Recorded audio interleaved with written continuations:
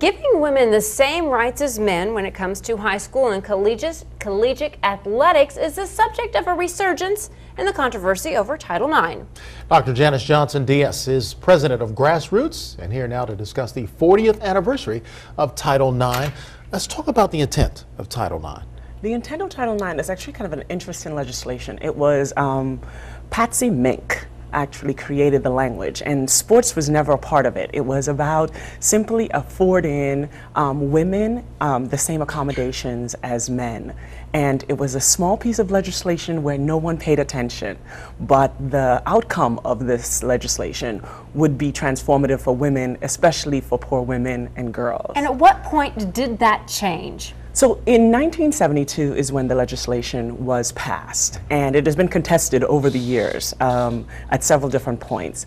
But the intent was simply to afford women the same rights. But when it changed was when women decided to use it in the Education Act in order to be able to get the same support and services as men and boys had gotten. And that would be some years later after the 1972 legislation. But in 1979 it was contested, in 1981, straight up until 2001, we begin to see lawsuits where there was an expansion and what people felt like in some cases a retraction. Well, you saw schools that had major budgets for the boys' football teams and basketball teams, and now when women are moving into sports, you're seeing these colleges have to respond accordingly, and I guess this is where now you see a greater application of the Title IX. Yes, so the application of Title IX is that wherever there's federal funding, there must be equal accommodation for women and girls. And that accommodation extends not only to the locker room, but also to the budgets, to the uniforms, etc.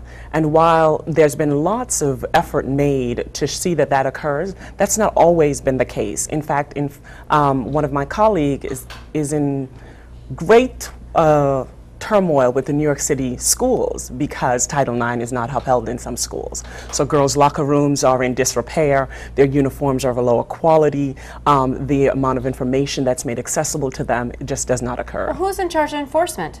Well, in some cases there's supposed to be a Title IX officer in every school district, right, especially if there's federal funds. But it's not always clear who that Title IX officer is. It's not posted on the websites, it's not made known, and therefore it's sometimes ambiguous. And that is a part of the challenge that continues with women's and girls' sports. There's another flip side that some schools have said, well, rather than expend all this money on women's sports, we'll just detract what we're putting into men's sports. Yes, and it is there that we really see the contestation takes place, right? It is, I am simply not invested and I'm not willing to make the effort necessary in order to support women and girls' health. And this is a tragedy, especially for impoverished women and girls, because in so many things have happened federally. We see that there is a reduction in terms of physical education. We know that schools exist in places where women and girls cannot play outside. And therefore, having sports is a crucial part of what can be done to improve women and girls' health and well-being. As we introduced you as president of GrassROOTS. Let's take a step back and explain what that organization is about and how this ties in. So this is my favorite thing on the planet. So I am, it's GrassROOTS Community Foundation. My partner is Black Thought. You might know him and see him every night on Jimmy Fallon. He is the lead singer for The Roots. And we have been very, very old friends. And 6 years ago, he gave birth, he and his wife, Michelle Trotter, to a little girl. And that changed our world. I happened to give birth to a child 7 years ago. And GrassROOTS is a health advocacy organization, and our work is really dedicated to improving the health and well-being of women and girls. And this is crucially important because in the era where so many of Black and brown men are incarcerated, the people who live in poor communities and urban spaces are women and girls. And we need to see that they are maintained because they're the guardians of the family. And so GrassROOTS, we have a 10-city initiative all across the U.S., the 10 cities where women and girls have the worst health outcomes.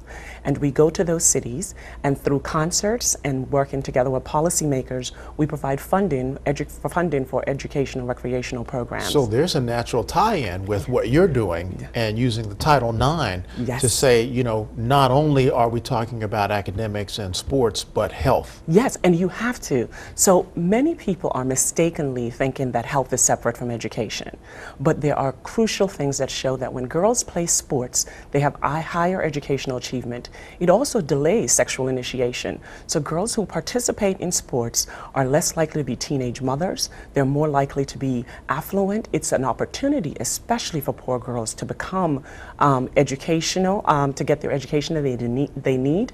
Many of our girls would not have this opportunity. Right now we have a strategic partnership with the New York Liberty, the women's basketball team, and that partnership really is, it's a natural part of our mission, because all of the players on the New York Liberty team are beneficiaries of Title IX. They're college-educated women who now are able to not only be healthy, but they have economic liberation that's necessary. Sure. And so Title IX is essential if we're thinking about women and girls' health, and essential if we're thinking about economic inequality. And just being a part of a team really helps you not only excel in the field, but in whatever career you choose.